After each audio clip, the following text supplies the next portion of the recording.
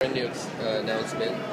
We're actually going to be adding the Avengers into our Artifacts Plus line. That's exciting. So, and we've enlisted the help of acclaimed artist Addy Grabno. Okay. So he's doing all the concept artwork, and he'll do the finalized art too, which will consist of 6 Avengers at this time, in their new, their Marvel Now costumes, or outfits, I should say.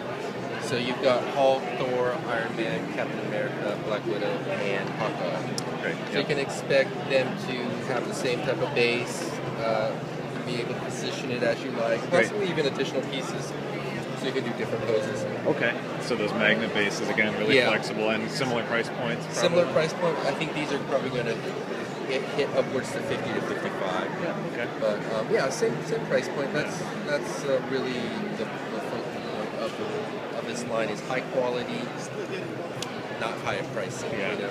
So for Iron Man, and you can see this is at a slant. It's because the heat from the lamp has been melting. Oh no! You can tell that he's popping out. Yeah. We tried to reglue it, and it's not happening. This is our paint master, so the plastic's a lot heavier too. Oh yeah. Okay. So this is not going to happen once the statue goes to production. Yeah, but for sure. Unfortunately, this is what's happening now to it. These lights are super hot. it's going to be more upright, but this is Artifacts, so it's 1/6 scale.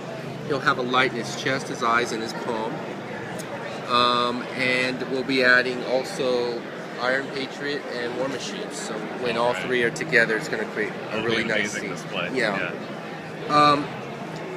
The Mark 7 was part of our Avengers line, the Avengers movie line, but we've decided to offer it again under the Iron Man 3 banner. So if you missed out on the first run, you can pick it up on this second run. And no real changes. No changes at all. Actually, same tooling, same paint, same everything. Why mess with perfection, right?